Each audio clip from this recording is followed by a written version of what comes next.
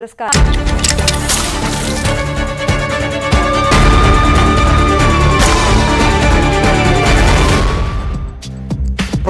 ഏതു പ്രായത്തിലും ആർക്കും തോന്നാവുന്ന മനോഹരമായ വികാരമാണ്. സ്കൂൾ വിദ്യാഭ്യാസ കാലത്ത് തന്നെ പ്രണയം തോന്നാത്തവർ ചുരുക്കമായിരിക്കും.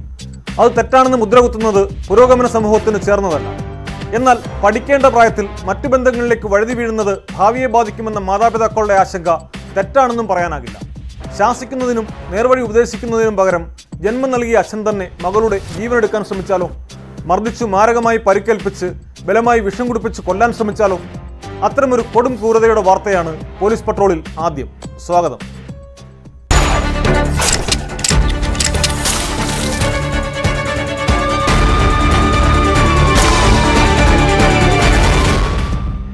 ഇതര മതത്തിലുള്ള സഹപാഠിയുമായുള്ള പ്രണയത്തിന്റെ പേരിൽ 14-കാരിയെ കൊല്ലാൻ പിതാവിന്റെ ശ്രമം.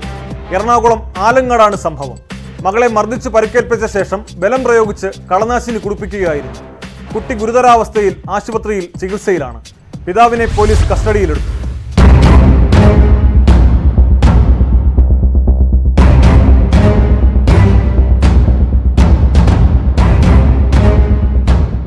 ഇതരമതക്കാരനുമായുള്ള മകളുടെ പ്രണയമാണ് അച്ഛൻ മകളെ ക്രൂരമായി കൊലപ്പെടുത്താൻ ശ്രമിച്ചത്. കഴിഞ്ഞ ഞായറാഴ്ച ആലുവയിലാണ് ഇത്തരത്തിലൊരു ക്രൂരമായ സംഭവം ഉണ്ടായത്.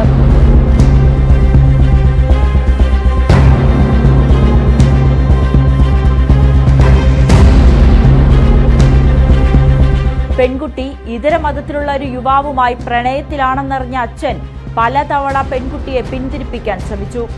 പക്ഷേ പെൺകുട്ടി ഇത് കേട്ടില്ല. വീണ്ടും യുവാവുമായി പ്രണയം തുടർന്നു.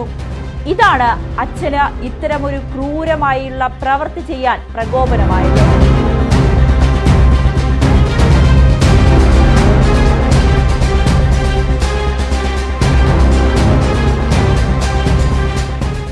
ആലുവ ആലങ്ങാട് സ്വദേശി തന്റെ 14 വയസ്സുള്ള മകളെ അതിക്രൂരമായാണ് മർദ്ദിച്ചത്. കമ്പിവടി കൊണ്ട് കുട്ടിയുടെ ദേഹമാസകലം അടിച്ചു മുറിവേൽപ്പിച്ചു. പിന്നീട് കീടനാശിനി നിർബന്ധപൂർവം കുടിപ്പിച്ചു. നാട്ടുകാർ ഇടപെട്ടാണ് കുട്ടിയെ അടുത്തുള്ള സ്വകാര്യ ആശുപത്രിയിൽ പ്രവേശിപ്പിച്ചത്.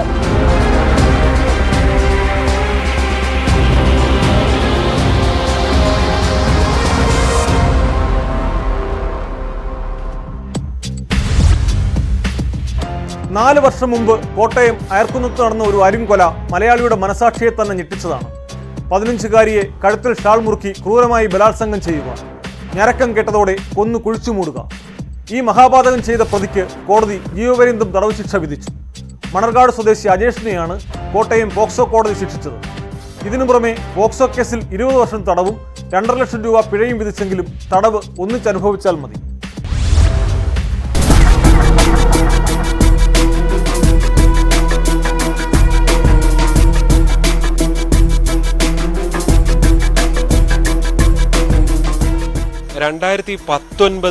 ജനുവരിയിലുണ്ടായ സംഭവത്തിലാണ് കോട്ടയം പോക്സോ കോടതി ജഡ്ജി സാനു എസ് പണിക്കർ ഇന്ന് വിധി പുറപ്പെടുവിച്ചിരിക്കുന്നത്. പ്രതിയായ അയർകുന്നം സ്വദേശി അജേഷിന് 20 വർഷമാണ് തടവ്, അതായത് ജീവപര്യന്തം ശിക്ഷ വിധിച്ചിരിക്കുന്നു. വിവിധ കേസുകളിലായി 35 വർഷം തടവ് വരും. പക്ഷേ ഇത് ഒരുമിച്ച് അനുഭവിച്ചാൽ മതി എന്നുള്ളത് കൊണ്ട് 20 വർഷത്തെ തടവാണ് പ്രതി അനുഭവിക്കേണ്ടി വരിക. ഈ അന്നുണ്ടായ സംഭവം ഈ പെൺകുട്ടിയെ, അതായത് 15 വയസ്സുകാരിയുമായി സൗഹൃദത്തിലായിരുന്നു ഈ പ്രതി അജേഷ്. ഇയാൾ ഈ ഇഷ്ടിക ഫാക്ടറിയിലേക്ക് ഈ പെൺകുട്ടിയെ വിളിച്ചു വരുത്തുകയും അവിടെ ഉള്ള മുറിയിൽ വെച്ച് ഈ പെൺകുട്ടിയെ പീഡിപ്പിക്കുകയും ചെയ്യുകയായിരുന്നു, ലൈംഗികമായി പീഡിപ്പിക്കുകയും ചെയ്യുകയായിരുന്നു. പെൺകുട്ടിക്ക് ബോധം നഷ്ടപ്പെട്ടതോടെ ഇയാൾ കഴുത്തിന് കയറും മറ്റും ഉപയോഗിച്ചുകൊണ്ട് കഴുത്ത് ഞെരിച്ച് കൊലപ്പെടുത്തുകയായിരുന്നു. തുടർന്ന് ഇവിടെ തന്നെ ഈ മൃതദേഹം സൂക്ഷിച്ചു. രാത്രിയോടുകൂടിയാണ് തൊട്ടടുത്തുള്ള വാഴത്തോട്ടത്തിൽ ഈ മൃതദേഹം കൊണ്ട് കുഴിച്ചിടുന്ന സ്ഥിതി ഉണ്ടായത്. സംഭവം വീട്ടുകാർ ഈ പെൺകുട്ടിയെ കാണാതായതോടുകൂടി തന്നെ, അതായത് ഈ പെൺകുട്ടിയെ ഇയാൾ വിളിച്ചു വരുത്തുന്നത് തന്നെ ഈ പെൺകുട്ടിയുടെ ചില ചിത്രങ്ങൾ തൻ്റെ കൈവശമുണ്ടെന്നും അത് പുറത്തു വിടുമെന്നും ഭീഷണിപ്പെടുത്തിക്കൊണ്ടായിരുന്നു. ഇയാളുടെ അടുത്തേക്ക് പോവുകയാണ് എന്ന് പെൺകുട്ടി വീട്ടുകാരെ അറിയിക്കുകയും ചെയ്തിരുന്നു. തുടർന്ന് പോലീസിൽ ഈ പെൺകുട്ടിയെ കാണാതായതോട് ബന്ധുക്കൾ വിവരം അറിയിക്കുകയായിരുന്നു. തുടർന്ന് അയർകുന്നം പോലീസ് നടത്തിയ ഇയാളെ വിളിച്ചു വരുത്തും സ്റ്റേഷനിലേക്ക് വിളിച്ചു വരുത്തി അല്ലാതെ ചോദ്യം ചെയ്യലാണ് ഈ സംഭവത്തിന്റെ വിവരം പുറത്തു വരുന്നത്. തുടർന്ന് പോലീസ് എത്തി മൃതദേഹം പുറത്തെടുക്കുകയും ചെയ്യുന്നു. എന്തായാലും ഇത്തരം വളരെ സാഹചര്യ തെളിവുകൾ മാത്രമുള്ള ഒരു കേസിലാണ് ഇന്നിപ്പോൾ വിധി വന്നത് എന്നുള്ളതാണ് ഏറ്റവും ശ്രദ്ധേയമായിട്ടുള്ളത്. സാധാരണഗതിയിൽ പോക്സോ കേസുകളിൽ ഒരുപാട് വലിയ ശിക്ഷ വരുന്നുണ്ട്. ഇത് കൊലപാതക കേസ് കൂടിയാണ്. പക്ഷേ സാഹചര്യ കേസുകൾ മാത്രമാണ് ഇതിൽ ഉള്ളത്. സാക്ഷി മൊഴികളില്ല എന്നുള്ളതാണ് ഏറ്റവും ശ്രദ്ധേയമായിട്ടുള്ളത്. ഡയറക്റ്റ് എവിഡൻസ് ഒന്നും തന്നെ ഇല്ല.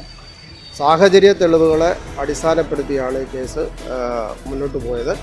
അതിൽ പോക്സോ കേസിലെ മിനിമം ശിക്ഷ 20 വർഷത്തേക്കും അതോടൊപ്പം തന്നെ കൊലപാതക കുറ്റത്തിന് ജീവപര്യന്തവും അതുപോലെ ഈ തെളിവ് നശിപ്പിച്ചതിന് 3 വർഷവും 342 അതായത് ഈ അനധികൃതമായ തടങ്കൽ വെച്ചതിന് 6 മാസവും അങ്ങനെ 35.5 വർഷക്കാലത്തെ ശിക്ഷയാണ് ഈ പ്രതിക്ക് വിധിച്ചിട്ടുള്ളത്. ഇതെല്ലാം തന്നെ മിനിമം ഇതാണ്. കാരണം ഈ പ്രതിക്ക് ഈ ക്യാപിറ്റൽ പണിഷ്മെൻറ്റ് കൊടുക്കാവുന്ന സാഹചര്യങ്ങളുള്ളതാണ്. അത് പ്രോസിക്യൂഷൻ ബാധിക്കുകയും ചെയ്തിട്ടുള്ളതാണ്.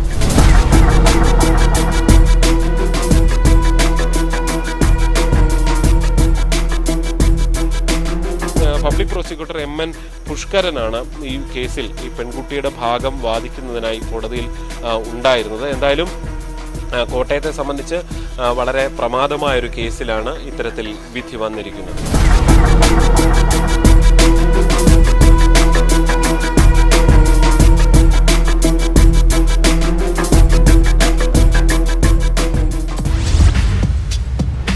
കളമശ്ശേരി സ്ഫോടനക്കേസ് പ്രതി ഡൊമിനിക് മാർട്ടിന്റെ തിരിച്ചറിയൽ പരേഡ് സംബന്ധിച്ച് ഉടൻ തീരുമാനമെടുക്കും.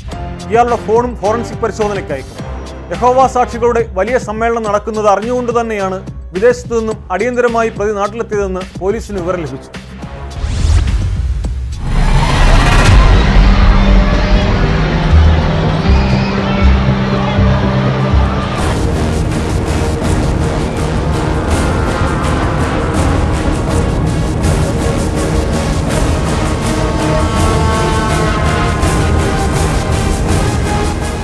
തിരിച്ചറിയൽ പരേഡിന് ശേഷമായിരിക്കും പ്രതിയെ കസ്റ്റഡിയിൽ വാങ്ങുന്നത്. വിശദമായ ചോദ്യം ചെയ്യലിനാണ് അന്വേഷണ സംഘം ഒരുങ്ങുന്നത്. അതിനു മുൻപായി ഇത് സംബന്ധിച്ച മുഴുവൻ സംശയങ്ങളും ദൂരീകരിക്കുന്ന രീതിയിൽ ചോദ്യാവലി തയ്യാറാക്കും. തെളിവെടുപ്പിനായി സ്ഫോടന സാമഗ്രികൾ വാങ്ങിച്ച പടക്കക്കട, ഇലക്ട്രോണിക്സ് കടകൾ, പെട്രോൾ പമ്പുകൾ, ലോഡ്ജ്, കൺവെൻഷൻ ഹാൾ എന്നിവിടങ്ങളിലെത്തിക്കും. ബോംബുണ്ടാക്കാനുള്ള ഇലക്ട്രോണിക്സ് ഉപകരണങ്ങളും മറ്റും വാങ്ങിയത് കുട്ടികൾക്ക് കളിപ്പാട്ടം നിർമ്മിക്കാനെന്ന പേരിലെന്ന് പ്രതി ഡൊമിനിക് മാർട്ടിൻ മൊഴി നൽകി. എറണാകുളം പള്ളിമുക്കിലെ ഇലക്ട്രോണിക്സ് കടകളിൽ നിന്നാണ് 4 റിമോട്ടും വയറുകളും വാങ്ങിയത്. സംശയം തോന്നാതിരിക്കാൻ വിവിധ കടകളിൽ നിന്നാണ് വാങ്ങിയത്. തൃപ്പൂണിത്തുറയിലെ കടയിൽ നിന്നും ഗുണ്ടും പമ്പുകളിൽ പോയി പെട്രോളും വാങ്ങി.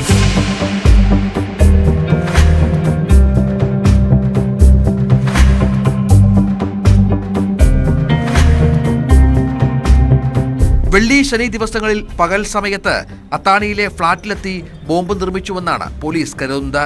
തെളിവെടുപ്പിലെത്തിച്ചപ്പോഴാണ് സ്ഫോടനത്തിൽ 3 പേർ മരിച്ച കാര്യം പ്രതിയോട് പോലീസ് സൂചിപ്പിച്ചത്.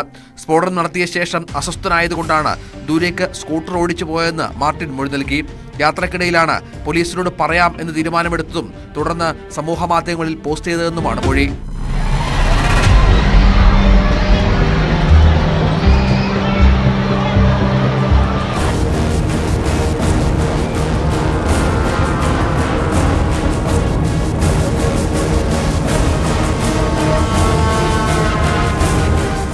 ന്യൂസ് 18 കൊച്ചി.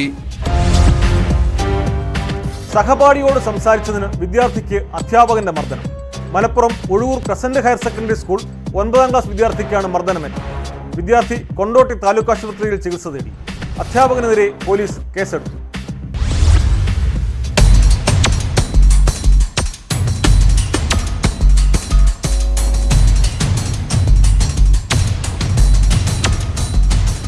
നടന്ന കാര്യങ്ങളെക്കുറിച്ച് കുട്ടിയും കുടുംബവും പറയുന്നതിങ്ങനെ. കഴിഞ്ഞ ദിവസം ഉച്ചയ്ക്ക് ശേഷമായിരുന്നു സംഭവം.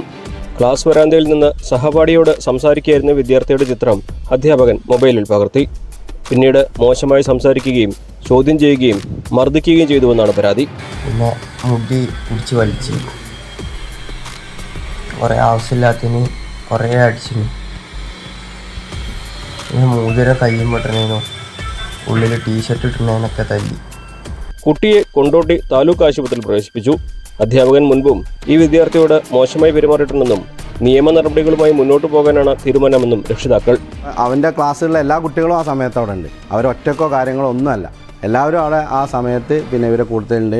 ഇയാൾ താഴത്തുനിന്ന് ഫോട്ടോ എടുത്തിട്ട് നിങ്ങൾ തമ്മിൽ എന്തെങ്കിലും അഫയർ ഉണ്ടോ കാര്യങ്ങളുണ്ടോ എന്ന് ചോദിച്ചിട്ട് മാരകമായിട്ട് ഇവരെ രണ്ടുപേര് നല്ല ഉപദ്രവിച്ചിട്ടുണ്ട്. ഒരു ദിവസം അവൻ വന്നിട്ട് അവൻ പറഞ്ഞ് മുടി പിടിച്ചിട്ട് ഇങ്ങനെ വലിക്കുക. അത് ചിലപ്പോൾ അവൻ പറയില്ല, വേറെ കുട്ടികളാണ് എന്നോട് കംപ്ലൈൻറ്റ് ഇതാക്കിയിട്ട് പറയണത്. സ്പോർട്സിന് ഇത് കിട്ടിയ ഒരു കുട്ടിയാണ്. അപ്പം ഇനി ആ ഒരു ഇഷ്യൂ വേണ്ടാന്ന് വിചാരിച്ചിട്ട് ഞാനിത് സ്കൂൾക്ക് പോകാൻ വേണ്ടി നിൽക്കുമ്പോഴാണ് ഈ ഒരു വിഷയം വന്നത്. അപ്പോൾ ടീച്ചറോട് പറഞ്ഞപ്പോൾ ടീച്ചർ പറഞ്ഞത് ഞാനൊന്നും അറിയില്ല, നിങ്ങൾ സ്കൂളിൽ വന്നിട്ട് സംസാരിക്കും, ഞാൻ വന്നപ്പോത്തിനെല്ലാം കഴിഞ്ഞ് ഇത് അവനെ പഠിപ്പിക്കുന്ന ഒരു സേറുമല്ല. അതേസമയം അധ്യാപകനോട് സ്കൂൾ അധികൃതർ വിശദീകരണം തേടി. അന്വേഷണം ഉടൻ പൂർത്തിയാകുമെന്നും സ്കൂൾ അധികൃതർ പ്രതികരിച്ചു.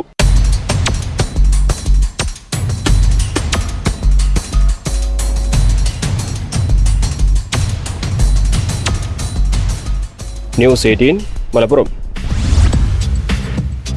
കരുവച്ചപുരം NSS കോളേജിൽ വിദ്യാർത്ഥി സംഘർഷങ്ങൾ പതിവാകുകയാണ്.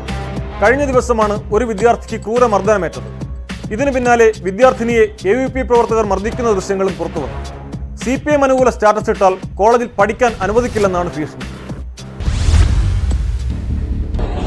ഇതിപ്പോ പയ്യന്മാരിട്ടെങ്കിൽ ഇതിന്റെ അവസ്ഥ അറിയാമോ? ഇല്ലടാ, നമ്മൾ താഴെ കൊണ്ടുപോയി അടിച്ചിട്ട് അവനെ ഒന്നെങ്കിൽ പഠിത്തം നിർത്തും, അല്ലെങ്കിൽ അവൻ നന്നാവും. നന്നാവണമെങ്കിൽ ഇതുപോലെ നന്നായാണ്. നമ്മളെന്താണ് നമ്മളെ യൂണിറ്റ് ഭരിക്കുമ്പോൾ ഇതിനകത്ത് ആരും ഒന്നും ചെയ്യാൻ പാടില്ല. ഇടാൻ വരെ നീ പഠിക്കണ ബുദ്ധിമുട്ടാണ്. യാതൊരു രീതിയിലുള്ള നേരിടും, മനസ്സിലായോ? പഠിക്കാൻ സമ്മതിക്കില്ല. പിന്നെ നീ ഇങ്ങനെ ഒരിക്കൽ പറഞ്ഞിട്ടുണ്ടെന്നാണ് പറഞ്ഞത്. ഇത് രണ്ടാമത്തെ വട്ടമാണ്. ഈ മനഃപൂർവ്വം ഇടണമെന്ന് നമുക്ക് എല്ലാവർക്കും മനസ്സിലാവും. നിന്റെ വ്യക്തി സ്വാതന്ത്ര്യം എന്ത് ആയിക്കോട്ടെ, അത് നമുക്ക് ആവശ്യമില്ല. ഇനി നീ ഇത് ഇടണമെങ്കിൽ ഇതിനെ എന്തുകൊണ്ട് നമ്മൾ നേരിടും, ഉറപ്പാണ്. ധനുവച്ചപുരം NSS കോളേജിലെ വിദ്യാർത്ഥിനിക്കാണ് CPM അനുകൂല ഫേസ്ബുക്ക് പോസ്റ്റ്, വാട്സപ്പ് പോസ്റ്റും ഇട്ടതിൻ്റെ പേരിൽ ABVP പ്രവർത്തകരുടെ ഭാഗത്ത് നിന്ന് ഭീഷണി നേരിടേണ്ടി വന്നിരിക്കുന്നത്. നേരത്തെയും ഈ ABVP പ്രവർത്തകരുടെ ഭാഗത്ത് നിന്ന് CPM അനുകൂല പോസ്റ്റ് ഇട്ടവർക്ക് നേരെ ഇത്തരത്തിൽ ഭീഷണി സന്ദേശങ്ങൾ ലഭിച്ചിട്ടുണ്ട് എന്നാണ് പുറത്തു വന്ന വീഡിയോ സന്ദേശത്തിലൂടെ മനസ്സിലാക്കാൻ കഴിയുന്നത്. പ്രധാനമായി വിദ്യാർത്ഥിനി പറയുന്ന കാര്യങ്ങൾ ആ വീഡിയോയിൽ തന്നെ വളരെ വ്യക്തമാണ്. തൻ്റെ ആഭിമുഖ്യത്തിന് അനുസരിച്ചുള്ള താൻ ഇഷ്ടപ്പെടുന്ന പാർട്ടിയുടെ ഒരു പോസ്റ്റ് ഇടുക മാത്രമാണ് ചെയ്തിരിക്കുന്നത്. അതിനപ്പുറത്ത് താൻ മറ്റാർക്കും ഒരു ബുദ്ധിമുട്ടും ഉണ്ടാക്കിയിട്ടില്ല എന്ന് വളരെ വ്യക്തമായാണ് പറയുന്നത്. അപ്പോഴാണ് ABVP പ്രവർത്തകർ ഈ കോളേജിൽ ശക്തി ABVPക്കാണ്, അതുകൊണ്ട് തന്നെ ABVPക്ക് അനുകൂലമല്ലാത്ത ഒരു പോസ്റ്റ് ഇട്ടാൽ ഞങ്ങൾ വേണ്ട പോലെ കാണും. നേരത്തെയും അത്തരത്തിലുള്ള അനുഭവങ്ങൾ ഉണ്ടായിട്ടുണ്ടല്ലോ എന്ന് തന്നെയാണ് വ്യക്തമാക്കുന്നത്. പ്രതികരിച്ചാലുള്ള വിഷയം അറിയാമോ? ഈ ബോയ്സ് ആണെങ്കിൽ പഠിക്കൂലായിരുന്നു, ആരോമല്ല അറിയാം, വിളപ്പില്ല. കലൂർ രാജ്ഭവൻ മാർച്ചിൽ പങ്കെടുത്തു. അവ ഇവിടെ വന്നപ്പോൾ അവൻ്റെ ഫോൺ നമ്മൾ വിളിച്ചുകൊണ്ട് നോക്കിയപ്പോൾ നമ്മുടെ ഫോട്ടോ എല്ലാം സ്ക്രീൻഷോട്ട് അവൻ്റെ നേതാക്കന്മാർക്ക് അയച്ചു കൊടുത്തു. നമ്മളെന്തോ കൊല്ലായിട്ട് നമ്മളിവിടെ മറ്റേ വളർത്തണത്, അവന്മാരൊക്കെ വളർത്തണമെന്നാണ് വിചാരം. അതുകൊണ്ട് നമ്മൾ അവനെ അടിച്ച് ഗ്യാസും വന്ന് അവൻ പഠിത്തം നടത്തിയില്ല. ഇത് അനശ്വര കോളേജ് വന്നു. നീ ഉണ്ടായിരുന്നതിൽ? ഓ, ഞാനും ഉണ്ടായിരുന്നു. കേസും ഉണ്ട്. നമുക്കിപ്പോൾ കേസ് ഇവിടെ കിടക്കുകയാണ് പാറശാലയിൽ. ജാമ്യം പോലും എടുത്തില്ല. പോലീസിൽ പരാതി നൽകുന്നതടക്കമുള്ള തുടർ നടപടികളിലേക്ക് വിദ്യാർത്ഥിനി കടക്കുമോ അതോ കോളേജ് അധികൃതർക്ക് ഇതുമായി ബന്ധപ്പെട്ട് പരാതി നൽകുമോ എന്നതാണ് കാത്തിരുന്ന് കാണേണ്ടത്. ഏതായാലും ഈ പുറത്തു വന്നിരിക്കുന്ന വീഡിയോ ദൃശ്യങ്ങൾ സമൂഹ മാധ്യമങ്ങളിലൂടെ വ്യാപകമായി പ്രചരിക്കുന്ന ഒരു സാഹചര്യമാണ് നിലവിൽ.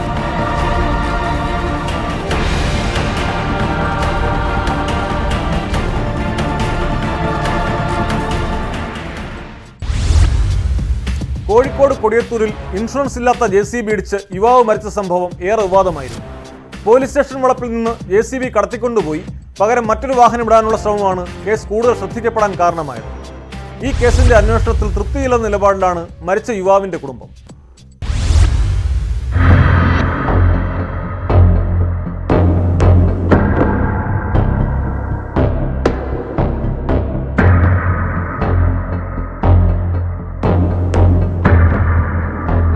ജീവൻ കളഞ്ഞിട്ട് ജാമ്യം കൊടുക്കാൻ പാടില്ല. അവനൊക്കെ ശിക്ഷയ്ക്ക് തന്നെ വേണം. എന്താ പറയുക, 10-30 വയസ്സായിട്ടുള്ളൂ എന്റെ കുട്ടിക്ക്. നാട്ടുകാരാണേലും ആരാണേലും ഒന്ന് അന്വേഷിക്കണം. ഒന്നും ചെയ്തില്ല, ഞങ്ങൾക്കും വേണ്ടി ഒരു കാര്യവും ചെയ്തില്ല. തോട്ടുമുക്ക മുക്കം പുതിയനിടത്ത് JCB ഇടിച്ച് സുധീഷ് എന്ന യുവാവ് മരിച്ച സംഭവത്തിൽ അന്വേഷണം ശരിയായ ദിശയിലല്ല നടക്കുന്നതെന്നാണ് കുടുംബത്തിന്റെ പരാതി. സെപ്റ്റംബർ 19-നാണ് ഇൻഷുറൻസ് ഇല്ലാത്ത JCB സുധീഷിനെ ഇടിച്ചത്. അടുത്ത ദിവസം സുധീഷ് മരിച്ചു. തുടർന്ന് ഒരു തവണ മൊഴിയെടുക്കാൻ മാത്രമാണ് പോലീസ് സമീപിച്ചതെന്ന് സുധീഷിന്റെ അമ്മ ശോഭന പറഞ്ഞു. ഓലെ പിടിച്ചിട്ട് നല്ല ശിക്ഷ എന്തെങ്കിലും കൊടുക്കണം. ഞങ്ങളെ മോനല്ലേ പോയത്, അപ്പം അതിൻ്റെതായ ഇത് ഞങ്ങൾക്ക് കൊടുക്കണം. അല്ലാതെ ഇപ്പം എന്താ, ഞങ്ങൾക്ക് പോകേണ്ടത് പോയി. ഞങ്ങൾ നോക്കാൻ ആരുമില്ല, ഒന്നും അന്വേഷിക്കാനോ എടുക്കാനൊന്നും ആരുമില്ല. കാര്യമായിട്ടുള്ള കിട്ടണ വരുമാനമല്ലേ പോയത്. കുടുംബത്തിന്റെ അത്താണിയാണ് സുധീഷിന്റെ മരണത്തിലൂടെ ഇല്ലാതായത്. നടപടികൾ എത്രയും പെട്ടെന്ന് പൂർത്തിയാക്കി മുഴുവൻ പ്രതികൾക്കും അർഹമായ ശിക്ഷ നൽകണമെന്നും ശോഭന ആവശ്യപ്പെട്ടു. അപകടമുണ്ടാക്കിയ JCB പോലീസ് സ്റ്റേഷൻ വളപ്പിൽ നിന്ന് മാറ്റിയത് വലിയ വിവാദമായിരുന്നു. സംഭവത്തിൽ SI നൌഷാദിനെ സസ്പെൻഡ് ചെയ്യുകയും ചെയ്തു.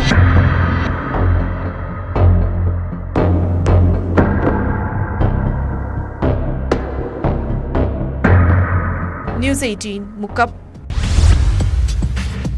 നിർമ്മാണം നടക്കുന്ന കെട്ടിടങ്ങൾ കേന്ദ്രീകരിച്ച് മോഷണം നടത്തുന്ന ഇതര സംസ്ഥാന തൊഴിലാളികളായ 2 പേർ മലപ്പുറത്ത് പിടിയിൽ.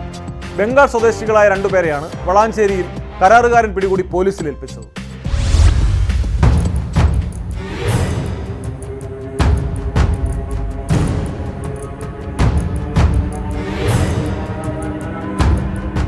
വളാഞ്ചേരി തൃശൂർ റോഡിൽ നിർമ്മാണത്തിലിരിക്കുന്ന കെട്ടിടത്തിൽ രാവിലെ എത്തി കരാറുകാരന്റെ പേര് പറഞ്ഞ് സാധനങ്ങൾ മോഷ്ടിക്കാൻ ശ്രമിക്കുന്നതിനിടയിലാണ് പ്രതികൾ പിടിയിലായത്.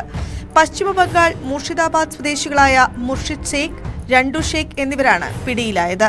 പ്രദേശത്ത് കഴിഞ്ഞ കുറച്ചു ദിവസങ്ങളായി നിർമ്മാണത്തിൽ ഇരിക്കുന്ന കെട്ടിടത്തിൽ നിന്നും വീടുകളിൽ നിന്നും സാധനങ്ങൾ മോഷണം പോയതായി കണ്ടെത്തിയിരുന്നു. സംശയത്തിന്റെ അടിസ്ഥാനത്തിൽ കരാറുകാർ പണിസ്ഥലങ്ങളിൽ നിരീക്ഷണം ശക്തമാക്കുകയുണ്ടായി.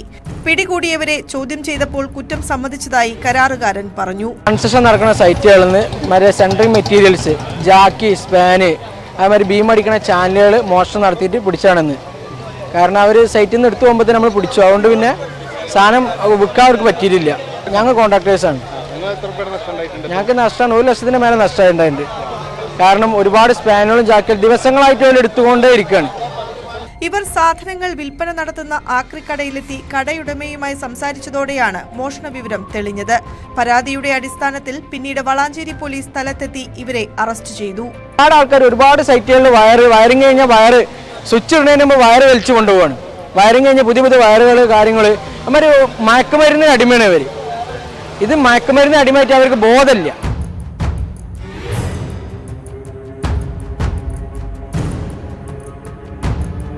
മറ്റൊരു സ്ഥലത്തേക്ക് കൊണ്ടുപോകാൻ മുതലാളി ആവശ്യപ്പെട്ടെന്ന് പറഞ്ഞാണ് ഇവർ സാധന സാമഗ്രികൾ മോഷ്ടിച്ചിരുന്നത്.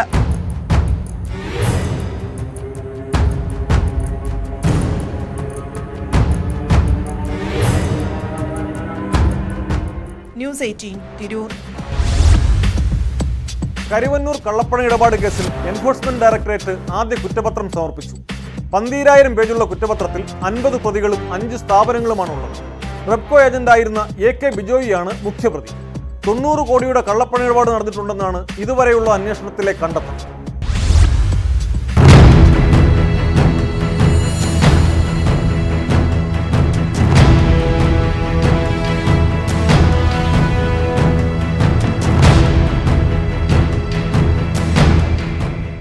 കരുവന്നൂർ ബാങ്ക് തട്ടിപ്പ് കേസിൽ ക്രൈംബ്രാഞ്ച് പ്രതി ചേർക്കപ്പെട്ട ആദ്യ 12 പേരും ഇഡിയുടെ പ്രതിപട്ടികയിലുമുണ്ട്.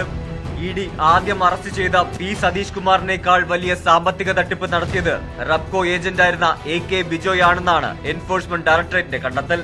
ഇതോടെയാണ് ബിജോയെ 1-ാം പ്രതിയാക്കി ഇഡി കുറ്റപത്രം സമർപ്പിച്ചത്. 12,000 പേജുള്ള കുറ്റപത്രത്തിൽ 50 വ്യക്തികളും 5 സ്ഥാപനങ്ങളും ഉൾപ്പെടുന്നു. AK ബിജോയുടെ 3 സ്ഥാപനങ്ങളും കേസിലെ മറ്റൊരു പ്രതിയായ PP കിരന്റെ 2 സ്ഥാപനങ്ങളും പ്രതിപട്ടികയിൽ ചേർത്തിട്ടുണ്ട്. ഇഡിയുടെ കസ്റ്റഡിയിലുള്ള PP കിരൺ 9-ാം പ്രതിയും P Satheesh Kumar 14-ാം പ്രതിയുമാണ്. CPM councillor PR Aravindakshan 15-ാം പ്രതിയും കരുവന്നൂരിലെ മുൻ അക്കൗണ്ടന്റ് CK ജിൽസ് 16-ാം പ്രതിയും കൊച്ചിയിലെ വ്യവസായി ദീപക് സത്യപാലൻ കേസിൽ 32-ാം പ്രതിയുമാണ്. ബാങ്ക് ഭരണസമിതി അംഗങ്ങളും തട്ടിപ്പ് നടത്തിയവരുമടക്കം മൊത്തത്തിൽ 50 പേരാണ് പ്രതിപട്ടികയിലുള്ളത്. ഇതുവരെയുള്ള അന്വേഷണത്തിൽ 90 കോടിയുടെ കള്ളപ്പണ ഇടപാട് കണ്ടെത്തിയിട്ടുണ്ടെന്ന് കുറ്റപത്രത്തിൽ പറയുന്നു. 6 വലിയ പെട്ടികളിലായാണ് 12,000-ലേറെ പേജുകൾ വരുന്ന കുറ്റപത്രം കലൂരിലെ പ്രത്യേക കോടതിയിൽ സമർപ്പിച്ചത്.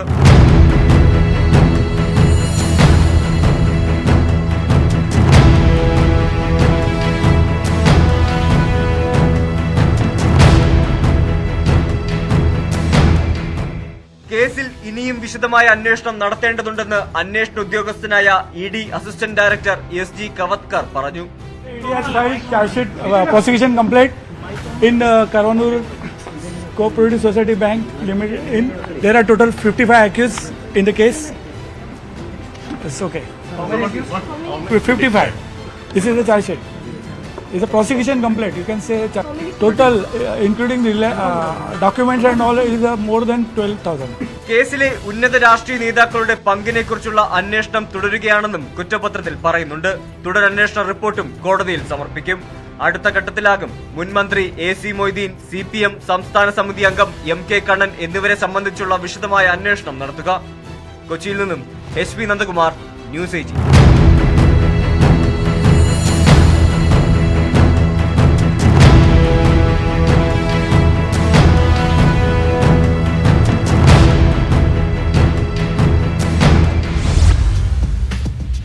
ഇടുക്കി ഡീലേഴ്സ് സഹകരണ ബാങ്ക് ക്രമക്കേടിൽ കോൺഗ്രസ് നേതാക്കൾക്കെതിരെ കേസെടുത്തു.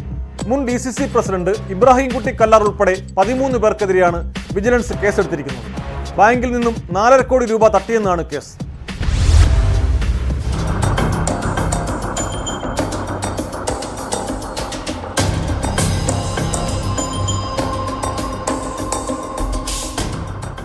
നെടുങ്കണ്ടം കേന്ദ്രമാക്കി പ്രവർത്തിക്കുന്ന ഇടുക്കി ജില്ലാ ഡീലേഴ്സ് സഹകരണ ബാങ്കിനെതിരെ നിക്ഷേപകർ വൻ ആരോപണങ്ങൾ ഉന്നയിച്ചിരുന്നു. അംഗങ്ങൾ അറിയാതെ വൻതുക പലരുടെ പേരിൽ വായ്പയായും അല്ലാതെയും തട്ടിയെടുത്തെന്നും നിക്ഷേപത്തുക പിൻവലിക്കാൻ ആകുന്നില്ലെന്നും അടക്കമുള്ള ആരോപണങ്ങളാണ് ഉന്നയിക്കപ്പെട്ടത്. ഭരണസമിതിയിലെ ചിലരും സമാന ആരോപണങ്ങൾ ഉന്നയിക്കുകയും രാജി സമർപ്പിക്കുകയും ചെയ്തിരുന്നു. ബാങ്കിലെ ക്രമക്കേടുകൾ സംബന്ധിച്ച് സഹകരണ വകുപ്പും അന്വേഷണം നടത്തിയിരുന്നു. ഇതിന്റെ തുടർച്ചയായാണ് ഭരണസമിതിക്കെതിരെ വിജിലൻസ് കേസെടുത്തത്. 4.5 കോടി രൂപ തട്ടിയെടുത്തെന്നാണ് കേസ്. മുൻ DCC president Ibrahimkutty Kallar, bank president Tomy Joseph, TCC general secretary Shaji Painadath തുടങ്ങിയവർ ഉൾപ്പെടെ 13 പേർക്കെതിരെയാണ് കേസ്. എന്നാൽ മുൻ ഭരണസമിതിയുടെ കാലത്തെ ക്രമക്കേടുകളാണ് നിലവിലെ ഭരണസമിതിക്കെതിരെ ആരോപിക്കപ്പെട്ടതെന്നും നിയമപരമായി നേരിടുമെന്നും ബാങ്ക് പ്രസിഡന്റ് പ്രതികരിച്ചു. കാലാകാലങ്ങളിൽ വരുന്ന ഓഡിറ്റ് റിപ്പോർട്ട് അനുസരിച്ചാണ് ഭരണസമിതി സംഘത്തെ വിലയിരുത്തുകയും മുന്നോട്ടുള്ള പ്രവർത്തനം കൊണ്ടുപോവുകയും ചെയ്തത്. ഈ വിഷയവുമായി ബന്ധപ്പെട്ട് സെക്രട്ടറിയെ ഭരണസമിതി സസ്പെൻഡ് ചെയ്തിട്ടുള്ളതാണ്.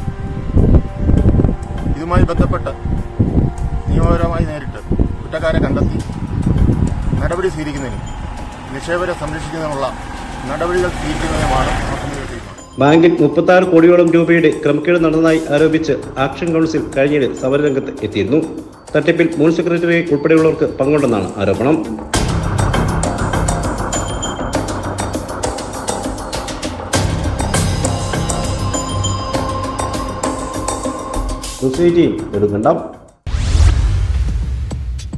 അപകടങ്ങളും ദുരന്തങ്ങളുമൊക്കെ പലപ്പോഴും അശ്രദ്ധ കൊണ്ടുണ്ടാകുന്നതാണ്. ഇത്തരത്തിൽ അശ്രദ്ധയുടെ ഫലമായുള്ള മനുഷ്യ മനസ്സിനെ നടുക്കുന്ന ഒരു കാഴ്ച സമൂഹ മാധ്യമങ്ങളിൽ പ്രചരിക്കുന്നുണ്ട്. പാലക്കാട് കൊപ്പത്ത് വാഹനങ്ങൾ ചീറിപ്പായുന്ന റോഡിലേക്ക് നടന്നു നീങ്ങുന്ന പിഞ്ചു കുഞ്ഞിന്റെ ദൃശ്യങ്ങൾ നെഞ്ചിടിപ്പോടെ അല്ലാതെ ആർക്കും കാണാൻ കഴിയില്ല. പിച്ച വയ്ക്കുന്ന കുഞ്ഞുങ്ങളെ നോക്കാൻ ചുമതലപ്പെട്ടവർ ആ ഉത്തരവാദിത്വം കൃത്യതയോടെ പാലിക്കുക തന്നെ വേണം.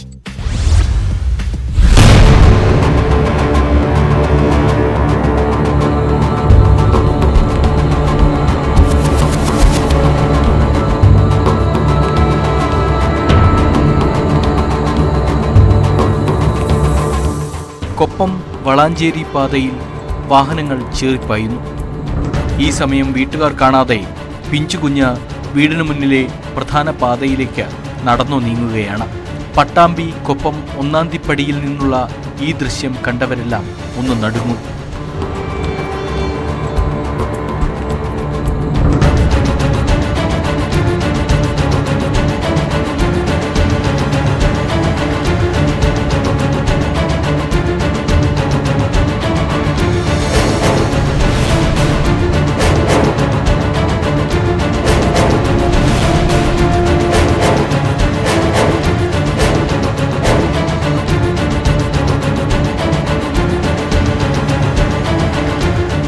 കഴിഞ്ഞ ദിവസമാണ് സംഭവം ഉണ്ടായത്.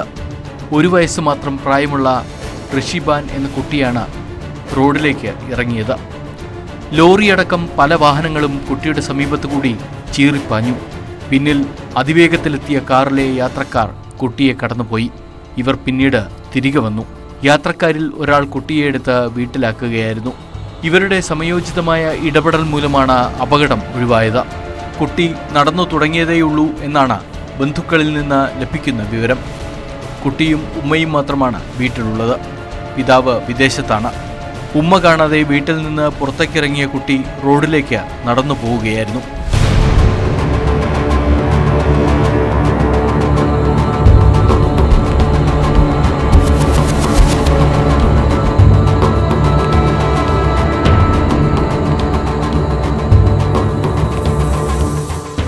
ന്യൂസ് 18 പട്ടാമ്പി.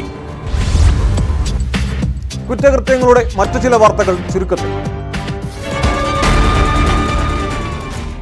പത്തനംതിട്ട കൊറ്റനാട് പഞ്ചായത്ത് അംഗത്തിനുൾപ്പെടെ 2 പേർക്ക് കുത്തേറ്റു. ജൽജീവൻ പൈപ്പിടലുമായി ബന്ധപ്പെട്ട തർക്കത്തെ തുടർന്നാണ് പഞ്ചായത്ത് അംഗം സനൽകുമാർ, സഹായ് ജ്യോതിലാൽ എന്നിവർക്ക് കുത്തേറ്റത്. കളമശ്ശേരി പോളിടെക്നിക് കോളേജിലെ വിദ്യാർത്ഥി ജീവനൊടുക്കിയ സംഭവത്തിൽ സഹപാഠികളുടെ പ്രതിഷേധം. 3ാം വർഷ കമ്പ്യൂട്ടർ എഞ്ചിനീയറിംഗ് വിദ്യാർത്ഥി പ്രജിത്തിന്റെ ആത്മഹത്യ അധ്യാപകന്റെ പീഡനം മൂലമാണെന്നാണ് ആരോപണം. നെടുമ്പാശ്ശേരിയിൽ കസ്റ്റംസിന്റെ സ്വർണ്ണവേട്ട. ശരീരത്തിൽ ഒളിപ്പിച്ചു കടത്തിയ 50 ലക്ഷം രൂപയുടെ സ്വർണവുമായി കോഴിക്കോട് സ്വദേശി അജ്മലാണ് പിടിയിലായത്. പാലക്കാട് തൃത്താലയിൽ എഴുത്ത് ലോട്ടറി ചൂതാട്ടം നടത്തിയ 2 പേർ അറസ്റ്റിൽ. മലപ്പുറം ജില്ലക്കാരായ ധീരജ്, മാധവൻ എന്നിവരെയാണ് പിടികൂടിയത്. കാസർഗോഡ് ബന്തെടുക്ക ആനക്കല്ലിൽ ബസ്സിനു നേരെ ആക്രമണം. ബൈക്കിലെത്തിയ ആൾ ബസ് തടഞ്ഞു നിർത്തി ഹെൽമറ്റ് കൊണ്ട് ചില്ലടിച്ച് തകർക്കുകയായിരുന്നു.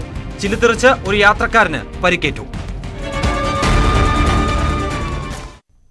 1-ാം തീയതി മദ്യവിൽപ്പനയില്ലാത്തത് മുതലെടുത്ത് മദ്യക്കച്ചവടം നടത്തുന്ന ബിരുദന്മാർ എല്ലാ നാട്ടിലുമുണ്ട്. അത്തരമൊരാൾ തിരുവനന്തപുരം ഞാണ്ടൂർ കോണത്ത് പിടിയിലായി. വട്ടക്കരിക്കങ്ങ് സ്വദേശി ബാലേന്ദ്രൻ നായരാണ് പിടിയിലായത്. ആഡംബര വീട്ടിലെ രഹസ്യറകൾ സൂക്ഷിച്ചിരുന്ന 134 ലിറ്റർ മദ്യമാണ് ഡാൻസ് ഓഫ് സംഘവും പോത്തൻകോട് പോലീസും ചേർന്ന് പിടികൂടിയത്. മുന്തിയ ഇനം വിദേശ മദ്യം ഉൾപ്പെടെ 12 ഇനം ബ്രാൻഡുകളാണ് ഇവിടെ നിന്ന് കണ്ടെത്തിയത്. ഇന്നത്തെ പോലീസ് പട്രോൾ പൂർത്തിയാകുന്നു. നമസ്കാരം.